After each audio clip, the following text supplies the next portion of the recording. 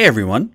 In this video, we will explain how to choke the white when there's already a white spot color in the design. There's another video which explains how to apply a choke when we generate the white in our RIP found on our YouTube channel.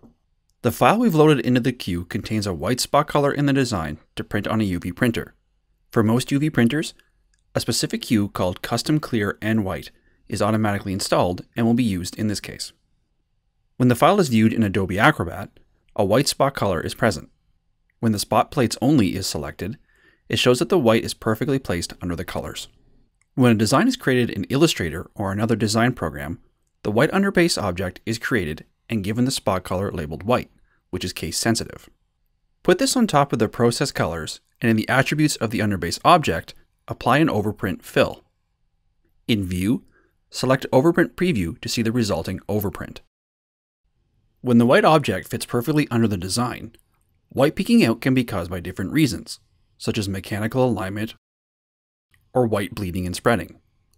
We can choke or shrink the white to stop the white peeking out on the job through the queue properties or in a print mode.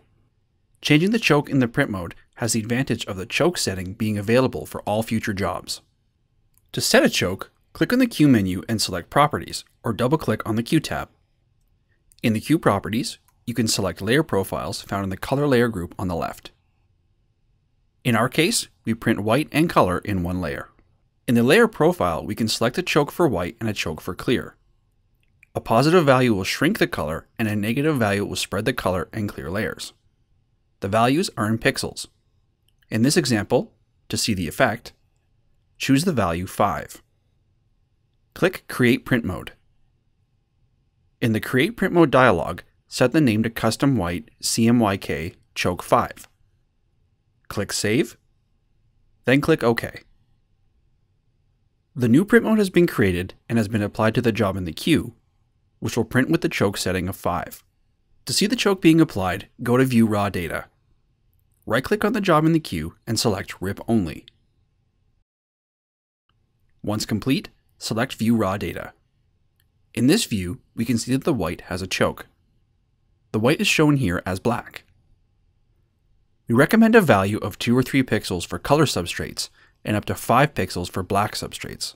Using values greater than 5 can cause issues, such as a stroke appearing. If you need a value greater than 5, you should look at the printer itself and check for mechanical issues such as a head alignment. Choke is a print mode feature. If you change the value of the choke in the queue instead of the print mode, you'll lose the choke setting when you change print modes. Thanks for watching. If this video helped you, hit the like button, and if you have any questions, please reach out to us at any time. And don't forget to subscribe for more videos covering all of the Digital Factory products.